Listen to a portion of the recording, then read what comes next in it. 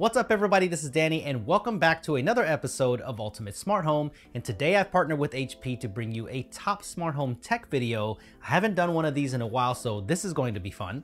While I've been mostly using Google Assistant and SmartThings, I am experimenting with moving over to Homekit, so I'm going to be trying out some Thread compatible products. There aren't a ton out there right now, so I grabbed the ones that made sense. If you don't know what Thread is, don't worry, I'll explain what it is and why it's so important to smart home moving forward later on in this video. And everything that I'm going to show you today is going to be linked down below, so if you want to pick any of it up, it's going to be really easy. First, let's start with some budget smart home tech. I've been using this for a while now, and this is the TP-Link Casa Smart Plug. So even though this is a few years old, this is awesome because with one plug, you can get two smart outlets, one on each side. And it's been working great since it works with Google Assistant, Alexa, and SmartThings, but the size of this thing is pretty huge, and I'm trying to move over to HomeKit, so I found the Meros double plug, and it's only $15, and it supports Alexa, Google, SmartThings, and HomeKit, so it's super flexible, and it's much smaller. Of course, with all smart home compatible products, the setup is super easy. You just scan the code, and after getting it set up, look at how fast this thing is. It's literally instantaneous when you turn it on and off. I am using one side to turn on my theater seating in the office and the other side to turn on the arcade machine. There are physical buttons here too if you just want to turn things on and off manually, and I think these are a great addition to any smart home. Second is the SwitchBot Smart Switch Button/Robot. This could be one of the best smart home hacks out there right now, and I'm not sure why it took me so long to jump on board. I do have a big SwitchBot ecosystem video coming out very soon, so make sure you stay tuned for that. It's going to be awesome. But basically what this does is it automates anything that has a power button or has a rocker type switch. So if you don't want to mess with wiring, this could be the easiest way to get smart lighting in your house. You do need one of their hubs if you want to take it beyond Bluetooth, but you can literally turn on your computer with it, which I think is awesome.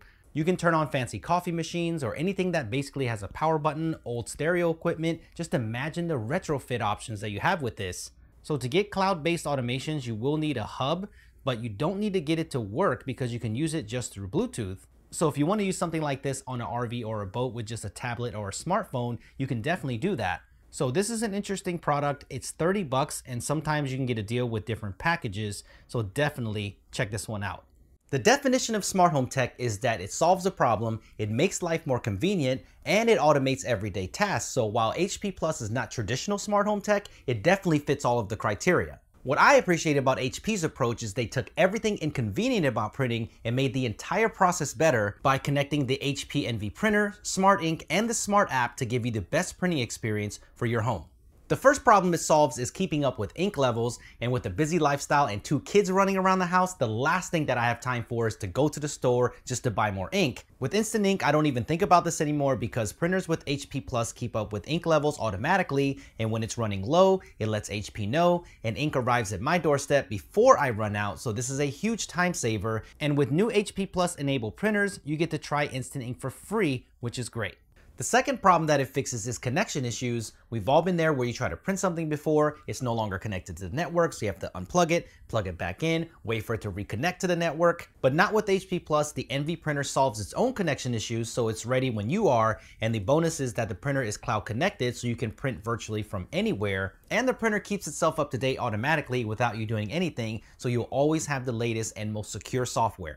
The third thing it solves is complexity. The HP Smart app is very easy to use, and you get everything that you need, including pro quality scanning, mobile fax, and so much more. Powerful features like scanning multiple receipts is clutch for business, and that also works for multiple documents too, so no matter if it's the kids' artwork that I want to save to Google Drive, or scanning a recipe with book mode to capture both of the pages at the same time, it's all easy to use. And having quick access to all of your photos makes it very convenient to print your memories. So if you have a busy family like I do, then don't miss out on the convenience of the best printing experience for your smart home. Go ahead and give it a try. I think you're going to love it. All right, so let's talk Thread and Apple's implementation of it, because I think it's going to be huge for smart home and HomeKit moving forward. You can do some more research on what Thread is, but to explain it simply, it's a low power, low latency mesh network protocol that will make your smart home faster and more reliable. So think about it this way. Let's say that Wi-Fi, Bluetooth, and Zigbee had a baby, and it's a super baby. The more Thread-enabled smart home products that you add to your home, the more powerful your network gets because they can all talk to each other. And let's say that one of them becomes unresponsive for some reason, another product, especially ones plugged in that can act as full routers, can pick up the slack, making your products extremely responsive.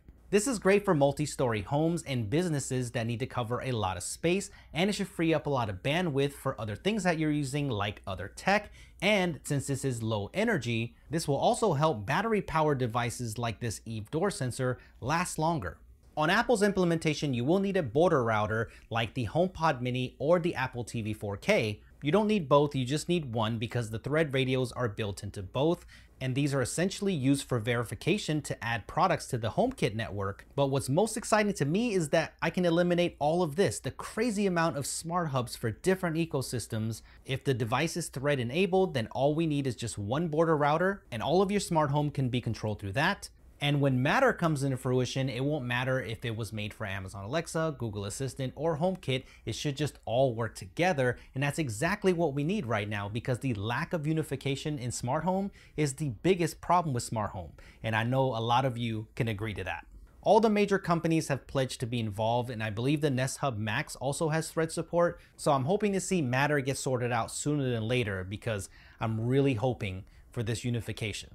So these are my first devices with Thread, and I'm going to start with the Nanoleaf Essentials A19 color changing bulb. It has that same iconic design. I really like the way it looks because I think it's unique. Besides Thread being built in, I don't think fundamentally they're much different than the older bulbs, but these are the first Nanoleaf bulbs that I've ever owned. And I also picked up the Nanoleaf Essential Light Strip Starter Kit. The light strip itself looks like any other light strip, and the setup was super easy as usual with HomeKit.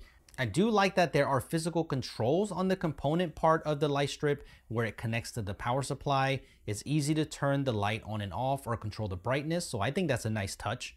So far, so good on these with my entertainment setup. The controls are lightning fast, just as I expected, extremely responsive. So I'll be using these more with automations to see if I can tell the speed difference, but I'm super happy with it so far.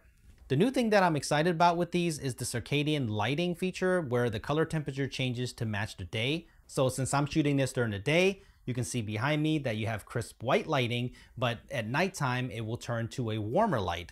I think this is a neat feature. All you have to do is set a location and enable it. Really simple. The next two things are from Eve, and I'm trying out the window and door sensor with Thread built in. This comes with everything that you need in the box, including the battery, which is nice to see. And all you need to do is 3M tape this to a window or door, and that's about it.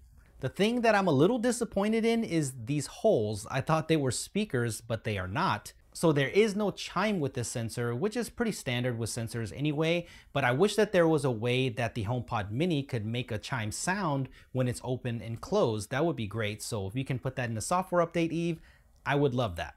There are cheaper sensors out there for sure, but this is the only one that I know so far that has Thread built in, so I'm going to be using it for a while to see if it's worth the price tag. I placed it on my office door, so when that sensor contact is broken, I have so many possibilities up here for automations. So let me know if you want to see a follow-up video of all the automations that I'm going to be setting up for my office here with HomeKit. Maybe we can do a Ultimate Smart Home HomeKit edition. Let me know if you want to see that in the comments below.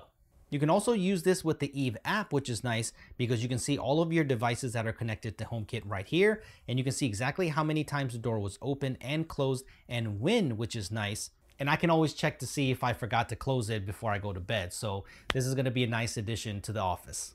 The last Thread product is the Eve Smart Plug, and I'm going to be 100% real on this purchase. You can get smart plugs for much cheaper, but since this product is plugged in, like the lights, it's eligible for full router status for Thread, where battery operated devices like the door sensor are not. So this one was for research purposes to extend my network. So what I'm probably going to do is put it down in the garage to help things out down there. But for testing purposes, I'm going to be controlling all of my media up here so I can just turn all of it off and on when I need to.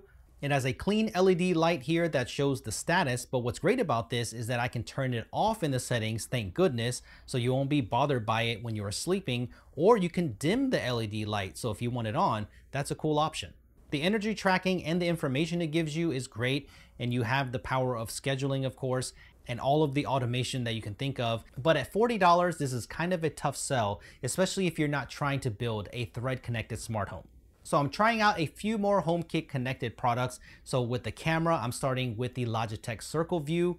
I have 2 or 3 of these, so I'm going to be hooking them up, and then I'm gonna see how much I like it versus the Google Nest ecosystem that I have going right now, because I really like that because I can see all of my cameras in one place. And I already like how HomeKit shows me the feed right there. It's easy to access. So I will definitely be following up with that, so make sure you stay tuned. Let me know if you enjoyed this episode of Ultimate Smart Home. I'm really enjoying getting back into HomeKit because, to be honest with you, I never really even looked at HomeKit because of all the compatibility issues before, but HomeKit has come a long way, and with iOS 15 and Thread, I think HomeKit is just getting better and better. So I'll definitely be doing more videos on that. So make sure you subscribe to the channel and make sure you hit that like button if you enjoyed this, and I will see you in the next one.